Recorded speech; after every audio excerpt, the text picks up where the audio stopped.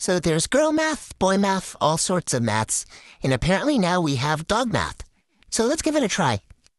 First off, dinner's always at 7 o'clock, so when we eat at 7:02, you're actually 2 hours late. When we eat at 6, you're also 2 hours late. When we have 100 toys, but there's really only one toy, which is whichever toy the other dog is currently playing with. When there are 5 dog beds in the house, there's actually none, because we choose to sleep on the floor. When you break one treat into 2, it's actually 0 treats, because you've committed a crime.